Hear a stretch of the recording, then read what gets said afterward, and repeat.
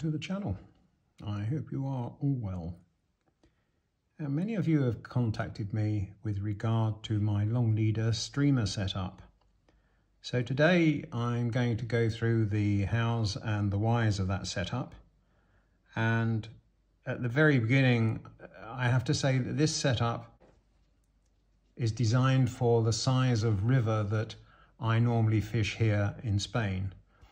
Although I have no doubt that there are occasions when this is suitable on larger and much stronger rivers, and I'll go through that a little later.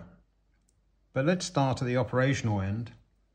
The reel that I use is it's an old reel, it's a cassette reel, and it is in actual fact a Gray's GX 500. It's quite a large reel, and some of you may be asking why such a large reel. It's a question of balance. I use a 10-foot 3-weight for streamer fishing, and this reel, although a little larger and heavier, creates a better balance for my fishing.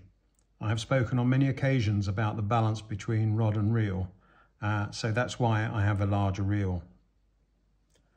On this reel, I have a parallel nymphing line.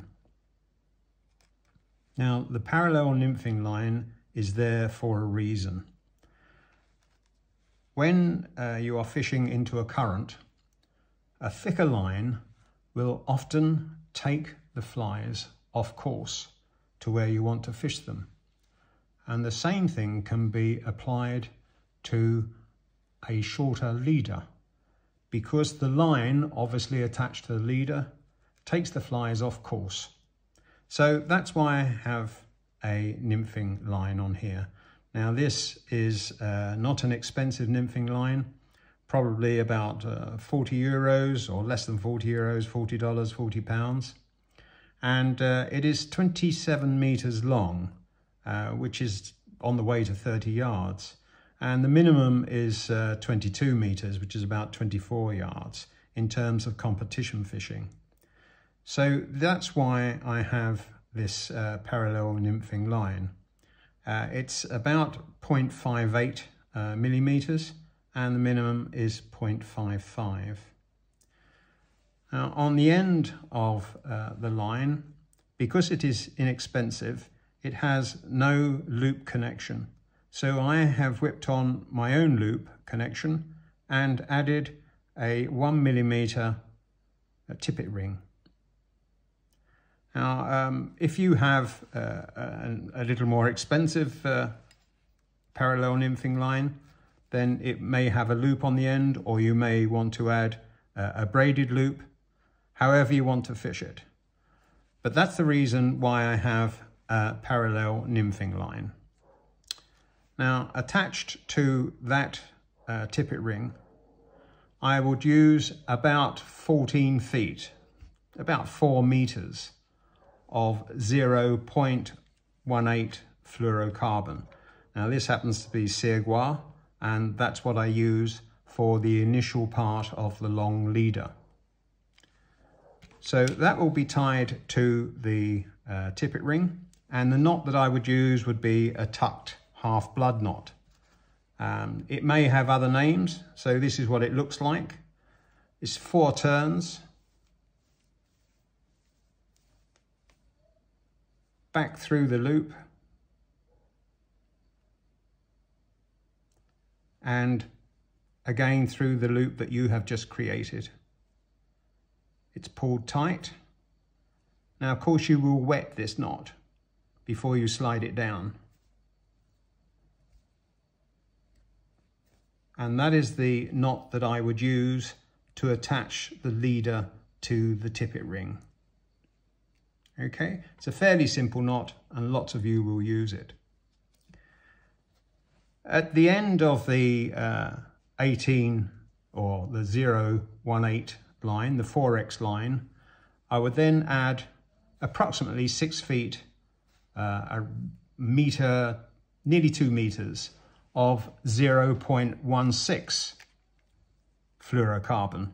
And this again is Sirgua, and that is about 4.5x. Now at the end of the 18mm, I will tie another tippet ring, and I would add the 0.16 to that tippet ring using exactly the same knots. This side the 18mm, the 4x, and this side the 0.16mm, which is 4.5x. Now that particular line would need to have a dropper on it.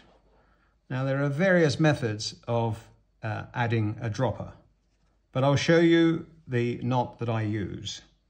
Now this is the 6 feet of 0.16mm, the 4.5.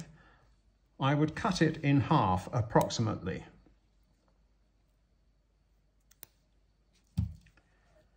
Which would mean that I have this going back to the tippet ring, and this half would be for tying on the flies. Now I would take the dropper part or the mother part and add the longer piece underneath, which will go to the point fly. The knot that I would use is a figure-of-8 knot, and this is how it's tied. It's exactly the same method to begin with as the surgeon's knot or the water knot. It's just one turn of both lines, and you pull that through. You then invert those two lines and pass it through from behind. Both pieces. And I have cut that a little bit short, but it doesn't matter. As you pull that through, you will see that you have a figure-of-8 knot. Wet it before you pull it tight, and this is what you will end up with. The top part going towards the tippet ring and the bottom part for the dropper. And it's the bottom part which runs parallel to the line to the point fly that you tie onto. So having wet this and pulled it tight, you trim up the excess